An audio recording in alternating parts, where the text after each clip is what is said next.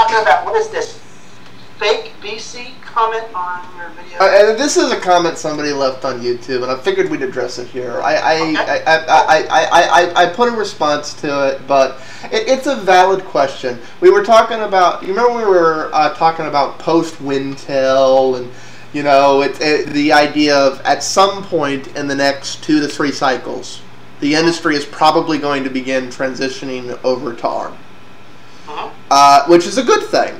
But you know, this person asked a perfectly valid question. You know, so what? Am I going to have to rebuy everything for ARM? Am I not going to get Renaissance?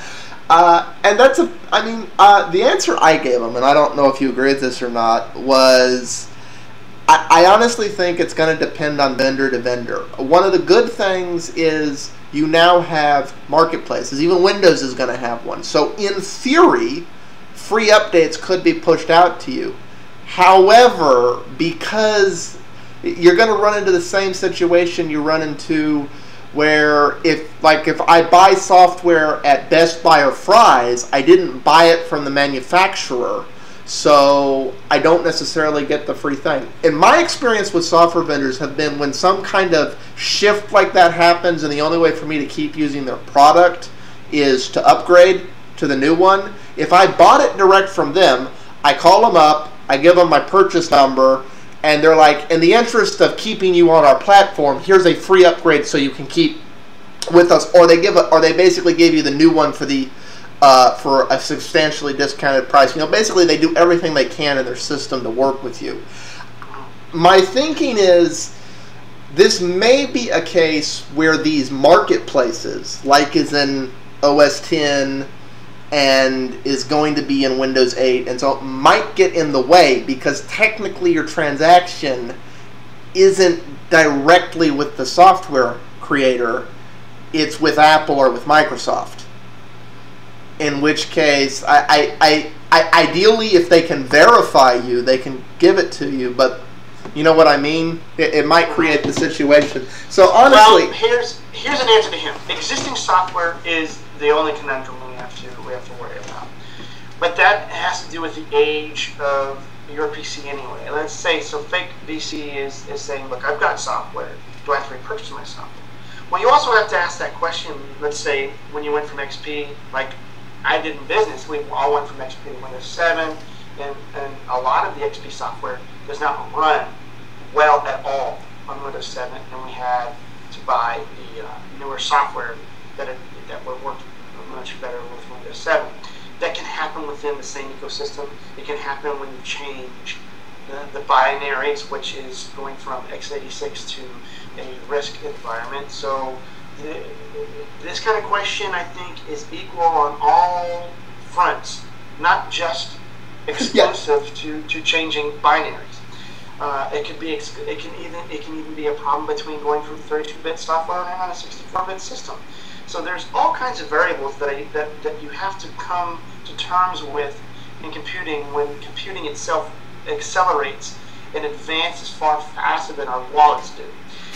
And, that's a good way of putting it, actually. You know what I'm saying? So that's the kind of a problem. Now, if they're gracious enough, let's say Windows, which is ideology has very much been one that has tried to preserve as much legacy as possible, might do something like Apple did with Rosetta in trying to get the difference of, what was it?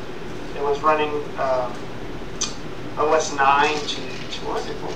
It was the different OS 9 to OS 10 applications, I think it was, at that time. And then we had universal binaries, which was software that would run on Intel and also the RISC power chip processors. And they'd run on the PowerPC one. Yeah, the PowerPC. So basically, you could be in a circumstance where your legacy software runs on an emulator, and that's provided by the operating system, or you upgrade to the software at a lower cost that is now a universal binary that runs on Intel or x86, whether it's AMD or Intel, and the ARM processor.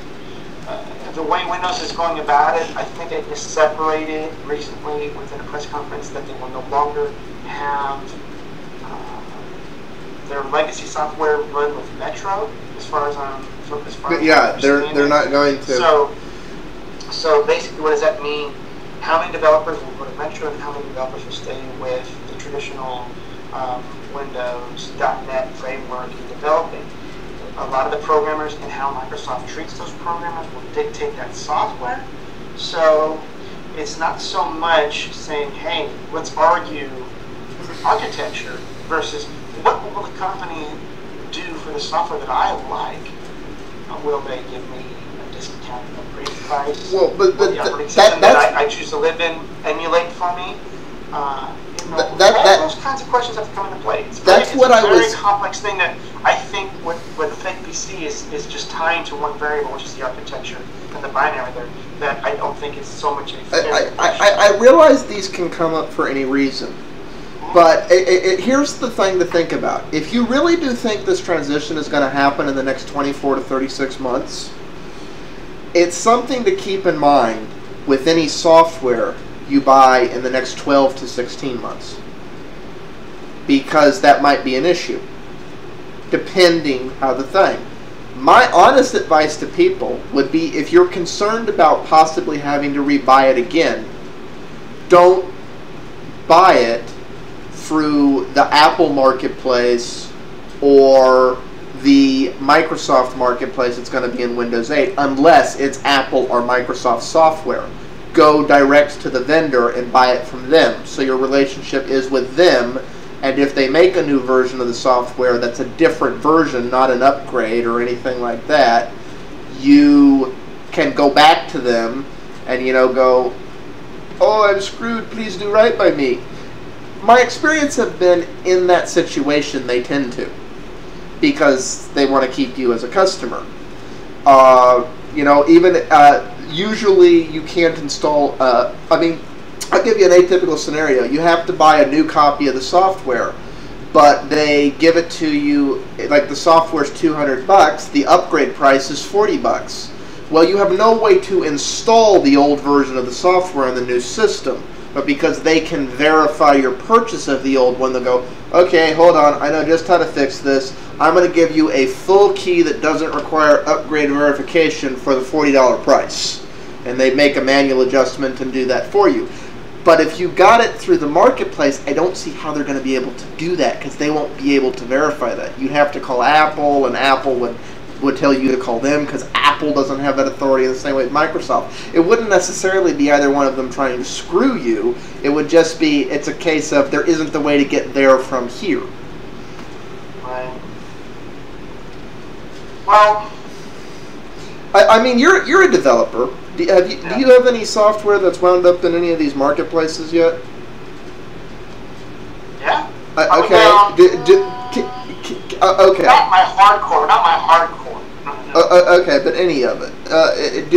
When somebody downloads your software, can you verify who actually downloaded it from the market? My software? Yeah. I don't have software that's downloadable. You don't have any in the marketplace or anything. Okay. Yeah.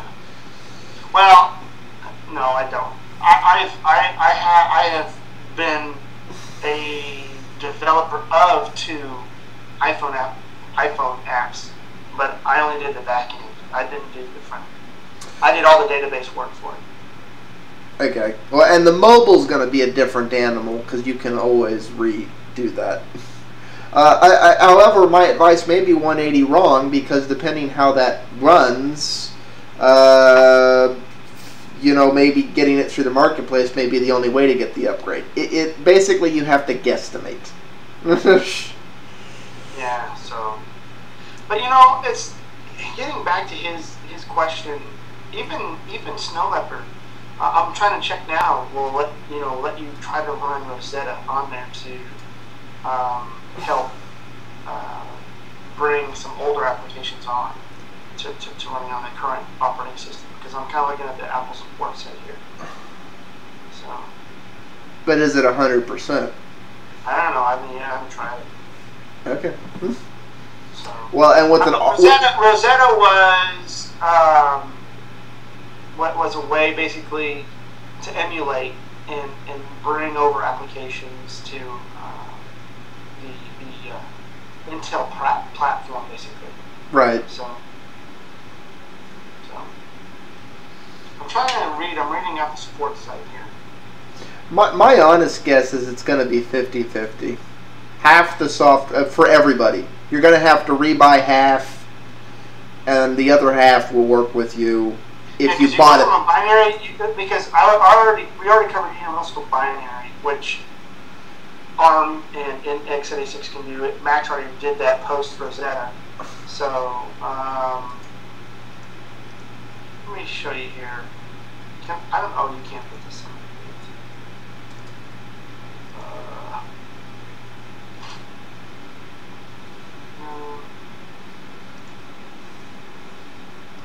See, if you need to install Rosetta, normal applications intended for Mac computers based on PowerPC processors don't work on Macs based on Intel processors. But if you install Rosetta, you can use applications intended for PowerPC based Macs. So to install Rosetta, and this is for 10.6, no other. If your computer is connected, it even shows you using another computer's DVD or CD drive and all this other crap.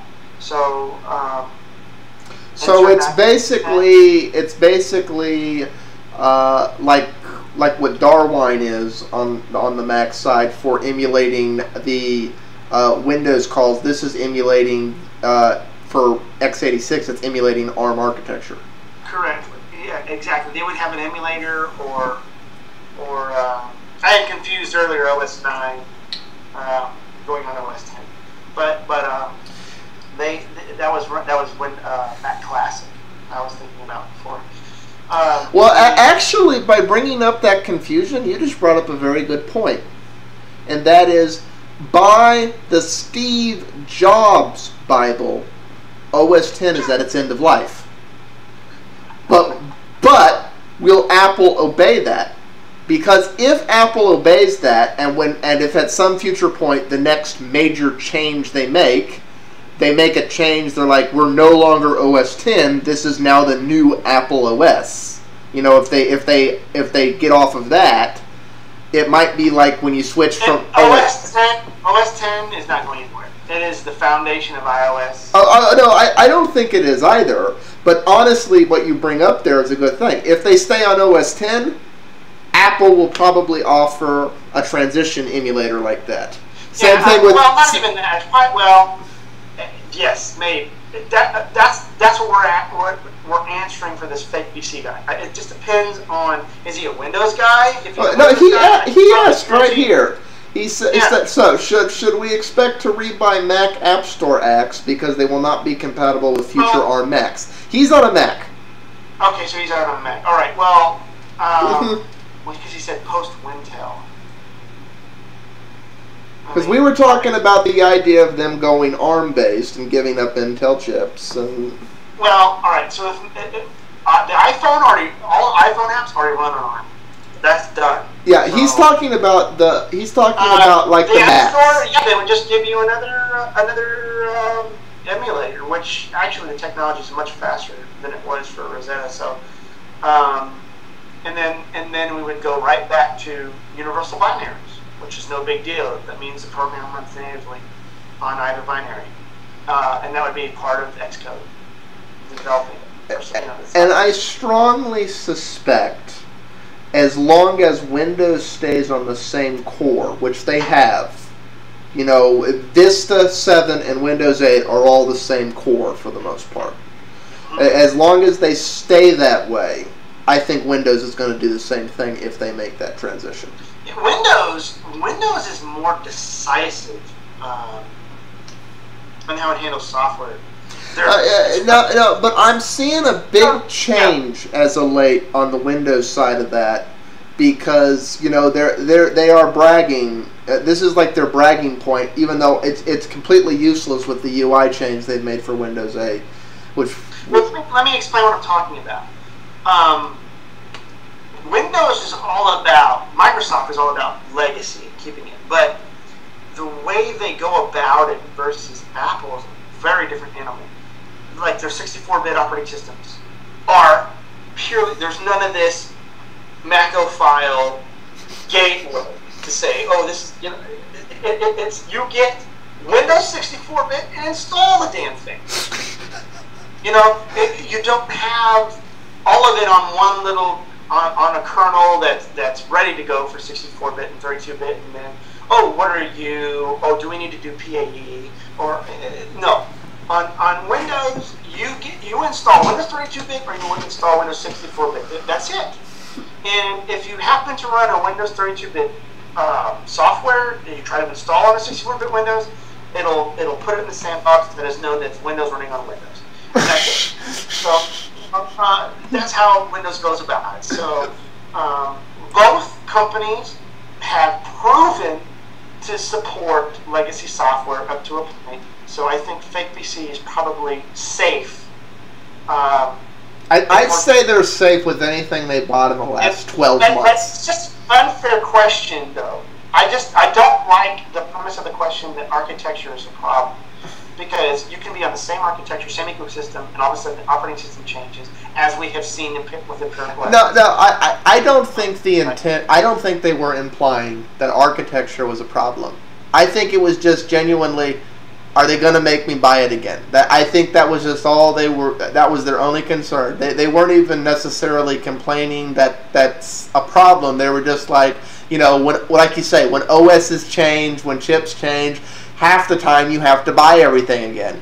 And they're honestly asking, in our opinion, do we think they're better off to save their money and wait, or do we think they're safe? I think we're both largely agreeing they're probably safe. Don't. Yes. Your money's not going to disappear. Especially if Fake PC, if he's in a business right now that requires software to make money, there shouldn't be any hesitation in his mind or her mind that they should buy that software immediately, because you're making money. That's it. It's there to provide a tool that you can make money now. There's none of this waiting or taking an opportunity cost that's too great right now to wait for something that we don't even know about. That's theoretical. Buy the software now. Captain Opportunity, Tweety! That's exactly what it is. It's an opportunity cost. I will say that word until everybody it pulls her hair out. I think we already do. I can honestly feel the hairs jumping out of my head. Am I vulgar, people? It's like... all right, the next... No, hold on. The next topic... Stop the show here because that was really dedicated to him. Yeah. And the next topic's going to get along. I'm going to not only stop it, I'm going to put a place hack in, but everybody... we apologize for having a little bit of me carry on, so it may take us a while to get used to this new format.